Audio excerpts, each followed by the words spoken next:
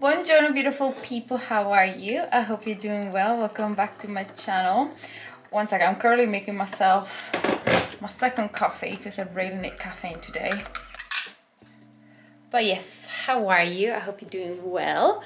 So it has been a week since I started getting back on track, and I wanted to do sort of an update and show you exactly where I'm at and what I'm doing next. So yeah, I weighed myself this morning and I was pleasantly surprised, not only because I did lose a little bit of weight, and even when I measure myself I am a little bit smaller, but most importantly because when I weighed myself I saw that I did gain 0.3% of muscle mass, which I know it's not much, but because I haven't been really working out as hard lately and I'm not at the gym, and I still sort of try to intuitive eating but in a bit of a calorie deficit, it does to show that I'm on the right path. So I was 67.2 kilos, which is exactly 1.5 kilos less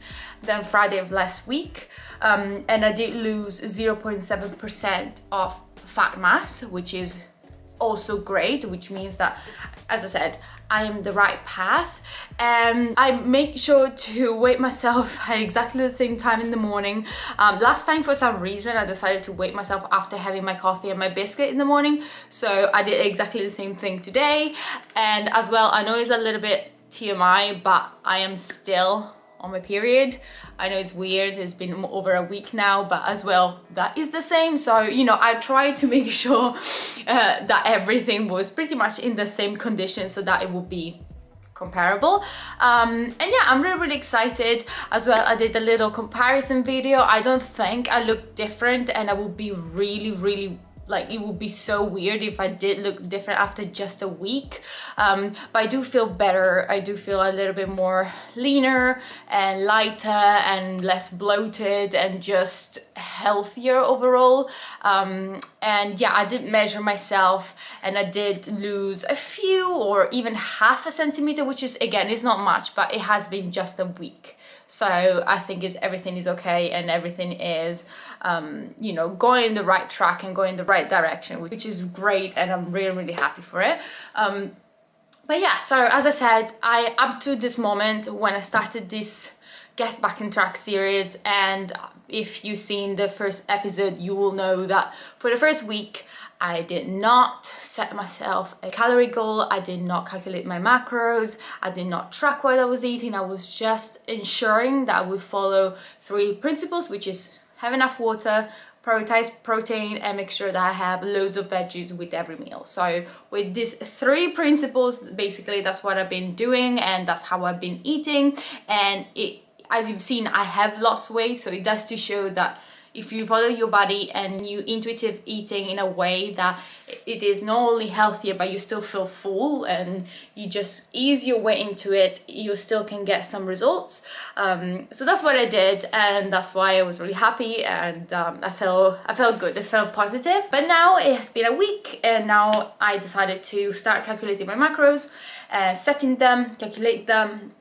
And as well, I want to set myself a rigid structure schedule and workout split so that I know exactly what I'm going to do for the next 2 weeks until I revise it again, and track everything again to see if it was working. But yeah, I just want to set the basis and know exactly what I'm going to do starting tomorrow.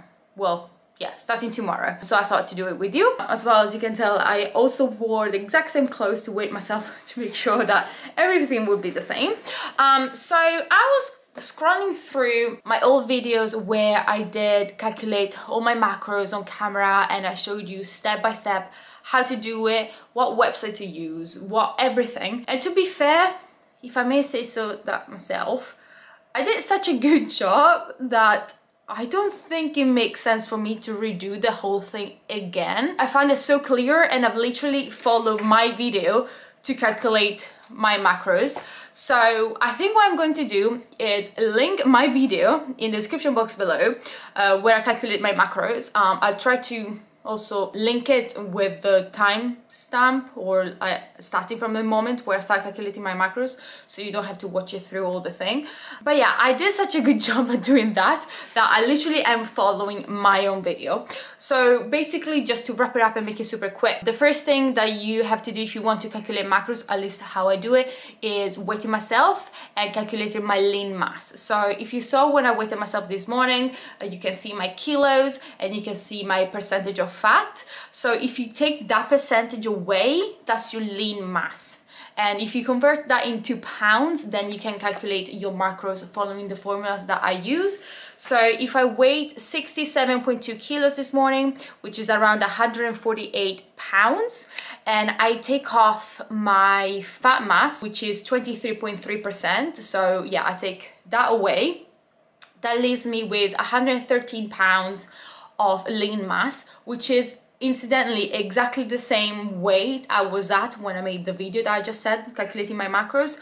So I basically followed that. I did change a few things, but basically it's the same thing. That's why I don't want to repeat myself, because it's going to be exactly the same content. I know that now that I have 113 pounds of lean mass, and then using the website, which again is linked in the video, there's a website where you can calculate your BMR, which is basal metabolic rate, which tells you basically if you stand still and you just exist, or you just, you know, do your normal life, how many calories you need to maintain your weight and be exactly the same person. And then if you have that, then you can calculate, depending on your goal, what calorie intake you should have. So if you want to put on weight, or, you know, go on a calorie surplus to gain muscle more easily, you can add calories to that BMR. And then if you want to get leaner and lose weight, you take off a few calories from that BMR, obviously not too many. So if my average BMR is 1,800 calories and I want to take off, it's recommended around 20% off or 20% adding, that leaves me with 1,450 calories, which is quite low, to be honest, and I don't know how comfortable I feel having it that low. I know that when I was doing it in the video, I did it and I still felt fine, I still was eating fine, and I was still feeling with energy and all that, but I don't know if this time around I want to do it. So I think I'm going to do it for a week, and then if I feel like it's not working for me, I will reconsider. So yeah, 1,450 calories is going to be my target for at least 1 week. And then in terms of macros, as I said, I will explain exactly in the video that I mentioned, I explain exactly why the parameters and who says what and all the reasoning behind it. But in terms of protein, instead of going to the high range of grams per lean mass, I decided to go slightly less. So instead of 1.4 grams of protein per lean mass in pounds, I decided to take 1.2, which gives me with 135 grams of protein, which I think is still high enough. And it's, if I'm not wrong, exactly or very close to the amount of protein I ate when I did a what I ate in a day video with intuitive eating. It was basically that much, I believe. Yes, that day of intuitive eating, I had 135 grams of protein, so very, very close to what I want to eat. So I know that I'm capable of it and I'm comfortable having it because I intuitively ate that much anyway. So that's great. Then in terms of fats, I think what I like to go for is 25% of my calorie goal. So yeah, 20% of 1,450 calories, that gives me with 290 calories, which divided by 9 is 32 grams of fat, which I did go over on the day of intuitive eating, which might be an indicator that I like having slightly more fats on the scale of things. So I will try to go down to 32 grams of fat instead and see how it feels and see how my body responds to that.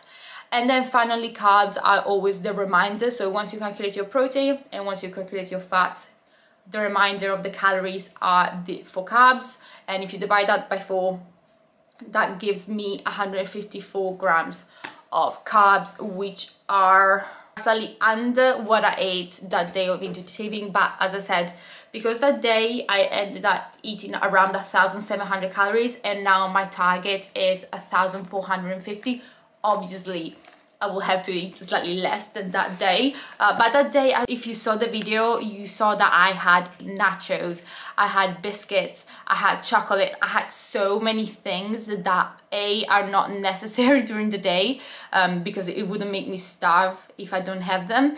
So it's completely doable, and I know it could be completely fine. So yeah, I feel like I'm completely comfortable with this. Again, I went through it really quickly, but in that video I go back to it for me to calculate my own macros, so I think I did a good job on explaining everything. Of course, if you have any more questions, just leave them in the comment section down below, and I will make sure to help you calculate your macros if you need my help. It's not a problem at all. Just bear in mind that this is just me doing it, and that doesn't mean that is the only way of doing it, or that I am doing it right 100%. So yeah, just bear in mind that it's just my opinion, what I use to calculate it. So yeah, you know, just be mindful of that. And besides that, in terms of activity level, workout splits, and everything that has to do with burning those calories, I think the most important thing for me, besides working out, but something that I haven't done lately, even though I told myself that I would, but I have not, is going out for walks. I have gone in little walks, but I have not been anywhere near the 10,000 or 12,000 steps target that I used to do. So that is something that I have no more excuses for, and I need to start doing it, and I need to be very strict with it, because it's important, especially now that we are in lockdown again and we have to work from home. Well, at least I can work from home.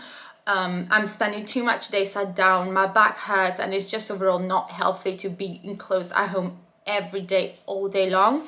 So that is something that I have no more excuses for, and I'm gonna go out for walks. So as I mentioned, I want to do, for now, 10,000 steps a day. I think it's still, you know, a big target to hit, but it's still quite doable. It's not crazy. However, because I do work full-time 9 to 5, I think it's impossible for me to expect to go out for one huge walk and hit 10,000 steps on that one outing. So I think I'm going to be realistic, and we'll go, you know, big walk before starting work. So as soon as I wake up, I have my coffee and biscuit, I usually know, and then I will go for a huge walk there, which usually, if I do my normal round and around this town, it goes up to around 4,000, 5,000 steps, which is great, because then obviously at home I do walk a little bit, doing things and going around the house, and then mid-afternoon, before it gets dark,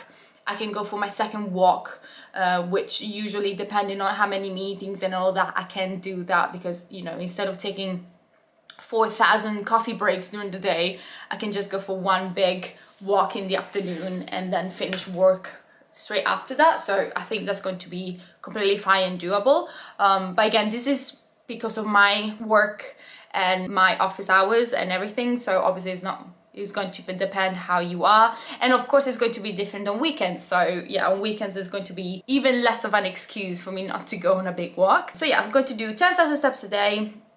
Then in terms of workouts, I am comfortable doing 5 workouts per week, but I think that I'm going to do it slightly different than I did last time, and I'm going to focus on 2 upper body days, 2 lower body days, and then 1 full body / heat session per week.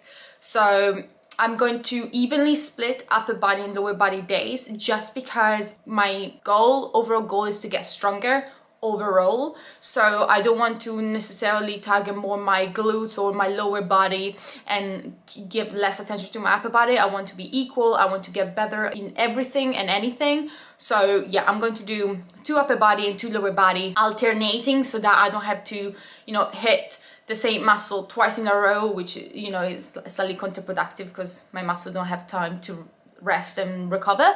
So yeah, I think what I'm going to do is lower upper, and then a heat or a full body session, anything to get my heart rate up and start working on my cardiovascular capacity, which is going down. And then in terms of structuring each workout, I think the best thing I can do is supersets, just because it makes the time be used a little bit more efficiently, because if you do 2 exercises back to back in a superset and then you repeat that for, I think I'm going to do 5 times or 5 times, then it means that you can do more exercises in a less amount of time, instead of doing, you know, 1 exercise repeated for X amount of sets, then pass to the next, then pass to the next. If you just do 2 in a row, rest, 2 in a row, rest, like that, then it's much quicker and it's more efficient, and I find it personally more interesting and less boring. So yeah, I think what I'm aiming to do is a total of 4 supersets, so that's 8 different exercises, and repeat each superset for 5 sets. So I think that's going to be the best way of approaching it. So no matter whether I'm doing an upper body day or a lower body day, as I said, 4 supersets and each repeated for 5 sets. So yeah, that's going to be pretty much it. I think it's going to be obviously still challenging and still aiming for around 45 minutes to an hour workout. So if you have short of time, I don't think you have to repeat it for 5 sets. I think you can do 4 supersets, repeat it for 3 or 4 sets, and that's going to be more than enough. So yeah, it depends on what time you have available and what you feel comfortable doing. And then in terms of heat sessions and all of that, I think I'm going to do circuits, which I love. And if you've seen my stairs workout where I showed you 6 exercises, I think I'm literally going to do that. So 6 exercises back to back, that's 1 round of a circuit, rest, and then repeat for as long as you have time, or as long as you have energy. The only thing is that the stairs workout which I did is literally the one prior to this video, is only focused on leg day, and because, as I said, HIIT session of full body days is going to be the whole body, so I'm going to probably combine it with things like push-ups and like throwing punches, or anything that, as I said, gets my heart rate up and I can do super quickly, and then don't necessarily need any equipment or, you know, any weights or anything. So yeah, that's probably something I'm going to do for HIIT session, but I am definitely going to, you know, film everything and show you every single thing so you can repeat it with me and do it that way. Another thing that is super important regarding my goal, at least, which is getting stronger and better, is obviously progressive overload. So besides me doing workouts and targeting upper and lower body X amount of time, I think it's very, very important to write down exactly what you're doing. Write down exactly if you're using any weights or any resistance bands or how many you're doing, doesn't matter. Just write down every single thing you've done for that workout, so that the next week you can do that but better. So you can either do more reps for each set, or you can use more weights if you're using dumbbells. There are so many techniques to make a workout more intense that don't necessarily involve having more weights or a gym or anything like that. So as soon as you make sure that you make it more challenging and difficult, you can even, you know, shorten the rest times in between sets, or you can make sure that your form is on point, which requires more concentration, requires your muscle to be engaged more effectively. So yeah, there are so many things that we can do to make a workout more intense week per week and do progressive overload. So again, that's something that I will probably talk in each video, workout video, and I will exactly say how you can make it more intense and how you can, you know, progress and ensure that you're burning more and you are generally getting better. So it's something that I think is going to be more a matter of case by case and exercise per exercise, and just talk about that. But yeah, so that's more or less the plan. The other thing I have to do today is get rid of, as you can tell, all the Christmas decorations and everything that's Christmas, because I mean, it's the 8th of January, so I don't have any excuse anymore. So I will probably do that now, especially because they did say that it's bad luck if you don't take them out quite early, which does explain quite a few things, because the past years, I think the max we reached was March with the decorations out. I mean, I know it's embarrassing, and don't even get me started on that one, but it has been times where we literally did not have the time or the energy, the mental capacity of taking down the Christmas decorations. So yeah, it has happened years that we will have them out until March. Do that now and just do it once and for all.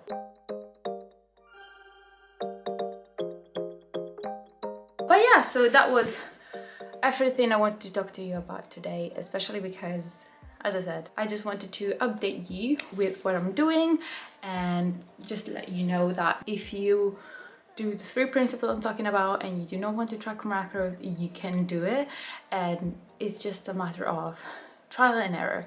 If you know that a day has been particularly good and you do feel better and you know that it's in line with your goals, then my personal advice is to basically eat that for the days to come. Not necessarily exactly the same things, but if you just substitute the type of veg, or you add different type of spices, you can add some piri-piri spices, Tabasco if you like hot things, or you can just trial and error different types of herbs. But overall, if the quantity in grams of protein and veg are the same, then it's going to be much easier to stick on a diet without having to track every day and things like that. And similarly, if you are tracking macros, then the same thing.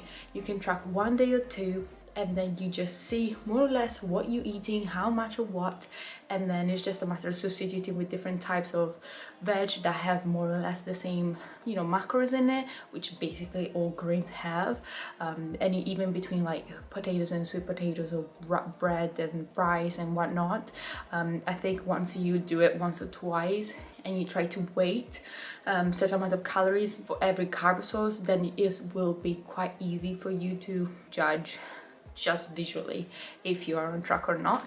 So yeah, that's basically what I'm going to do. I'm going to track for the first, I want to say 2-3 days, and then keep going for a week and see how I feel, write down how I feel, and really make sure whether or not it works for me. And I just need to see and just make sure that I am happy with it and it doesn't make me feel like, I don't know, I'm moody or hungry or whatnot. So yeah, it's just a matter of trial and error what works for you.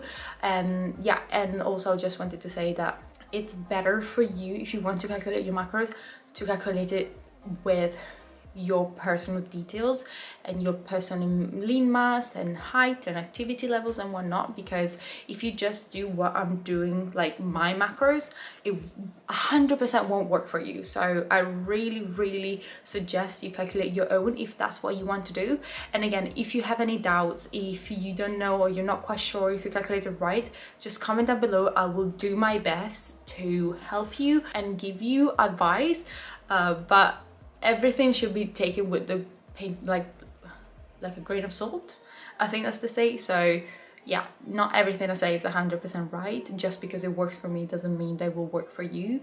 So yeah, please do your research, look more sources. If you feel like that's not quite right, then don't do it. Absolutely, that there's no reason why you should trust anyone but yourself.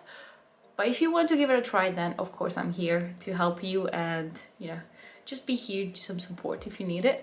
But yeah, so that's what I'm going to do for the coming week. But yeah, so I really hope you like this video. The next one is going to be, first of all, I want to do a gym wear haul, because I got a few pieces online and I thought that there is nothing better to motivate yourself to get a new pair of gym wear to wear, a new set. So yeah, I'm going to do a gym wear haul next, which will probably be up Sunday, I want to say. So yeah, the day after tomorrow. Then I have a few abs challenges, workouts like that, and just make sure that I can show you exactly what I'm doing, so that you can, if you want, follow me along, or at least get an idea of how I'm structuring my workouts, so that you can create your own accordingly. And yeah, as I said a million times, I really hope you like it. If you did, then please don't forget to give it a like and subscribe to my YouTube channel, and hopefully I will see you next time. Ciao!